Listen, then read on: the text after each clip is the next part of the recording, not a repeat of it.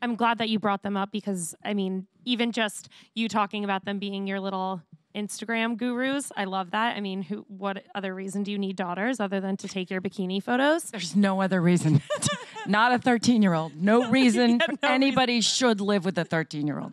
It should be outlawed. You should send them away somewhere and then get them back, I don't know when, like in 19. Yeah. You're like, well, let me wait on that, and then I'll let you know when they can come back. But I mean, just you talking about the confidence that you see in them. I mean, obviously, your upbringing from theirs is very different because I know that they haven't been so into the modeling thing. When you're talking about even warm sculpting and things like this, like how do you respond to people who might say like, oh, you're kind of promoting this procedure.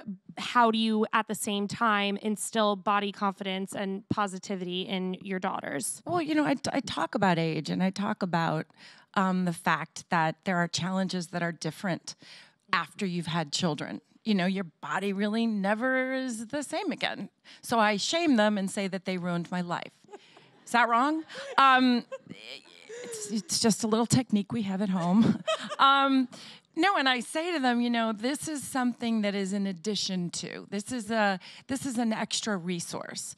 You know, it's why I go to the gym. It's why I have time with my friends. It's why I go to therapy. It's like, you know, all these things that if you're lucky enough that you can fit them into your life, this is just one more thing. And I tell them that they don't need this because they're 13 and 16, you know?